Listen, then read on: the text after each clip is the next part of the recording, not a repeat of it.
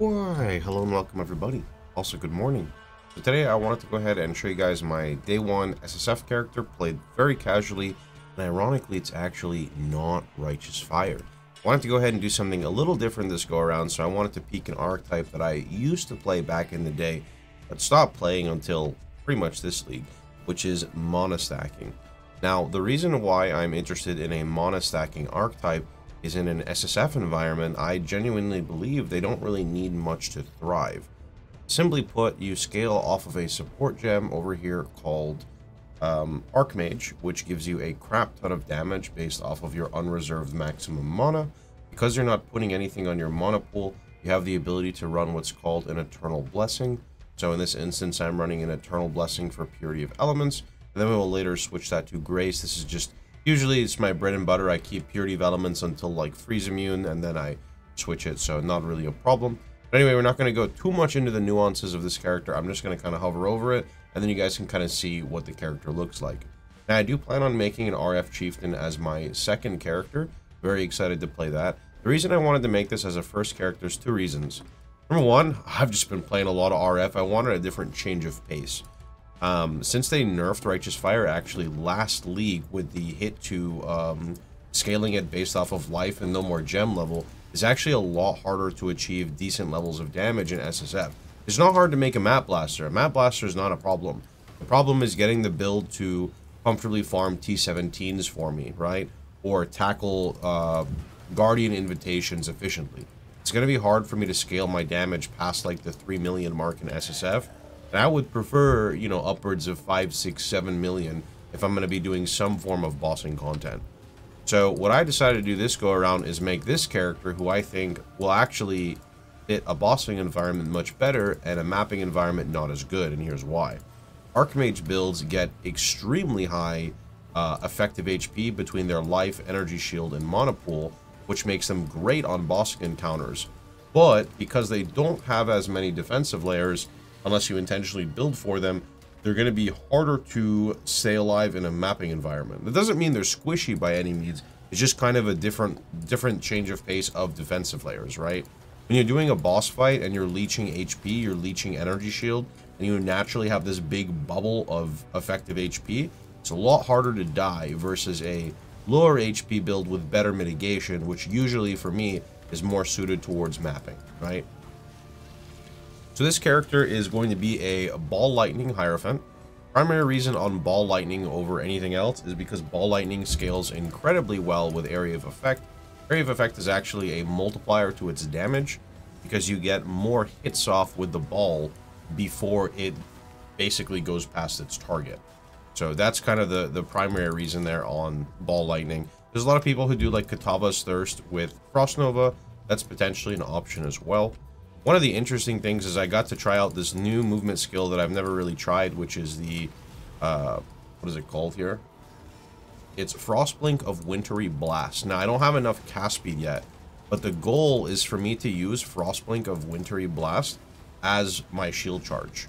So I basically will Frostblink around like this, and then if I need an immediate, you know, escape, I have the second Frostblink, which is Instacast.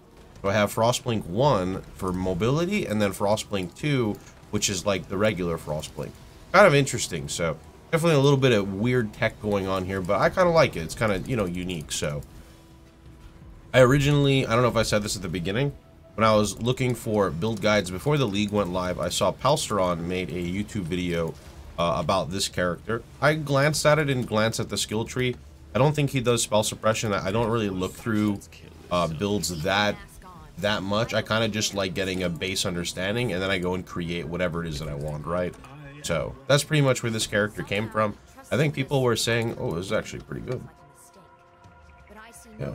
Can you unveil mana on this? Because if you can unveil mana, that's pretty good. That'd be life, mana, and then suppression, and then a suffix of res. I like that. Originally, like I said, I got the idea from him, and then I kind of just built on my own. I really wanted to play a build with evasion and spell suppression, primarily because I never play evasion spell suppression builds. So the plan for spell suppression on this character is we're going to come down here. And we're going to swing across here. We're going to grab Mage Bane. We're going to grab Reflexes, grab the Evasion Mastery, Make sure all of our gear is evasion ES based. And then when we don't need purity of elements anymore, we're going to swap that over to grace, and we're going to run a jade flask.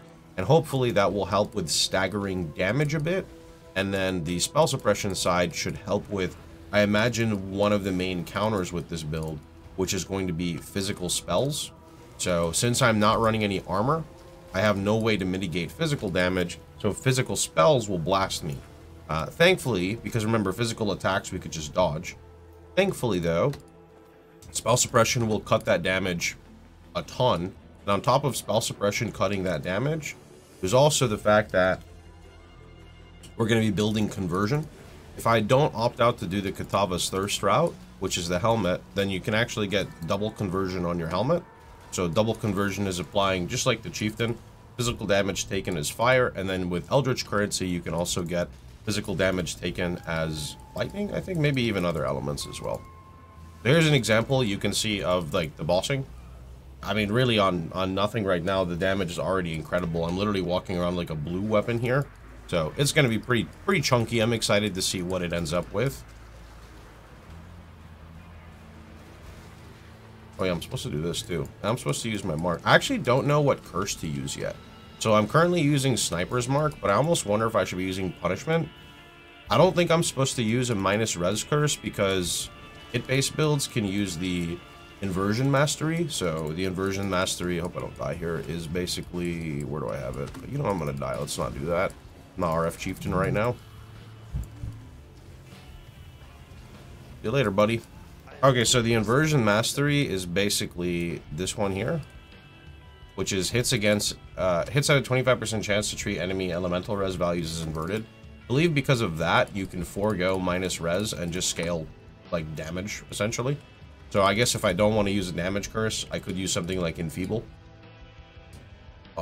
Yeah, I'll just stop it there. Anyway, that's pretty much about it. So I hope you guys had a wonderful time. Hope you guys enjoyed yourselves. I'm going to go ahead and just flash my gear really fast so you can guys kind of see what's happening. And then I'll go over my links since we're all the way at the end here.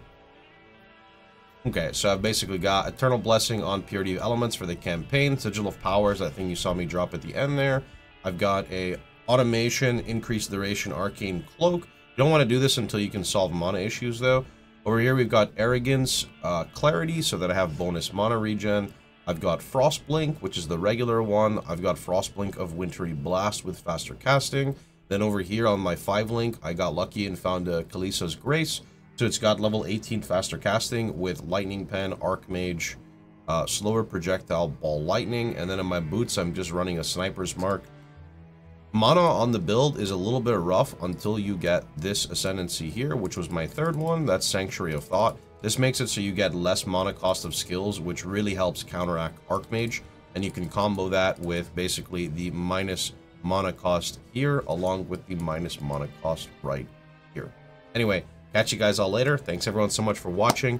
We'll be continuing the journey live today at twitch.tv/Pohx, so feel free to jump on in. Anyway, I'm out. So thanks for watching, everybody. Remember, if you enjoyed the video, please feel free to like, share, and subscribe. And you can catch me streaming live every day at twitch.tv/Pohx. See you guys later.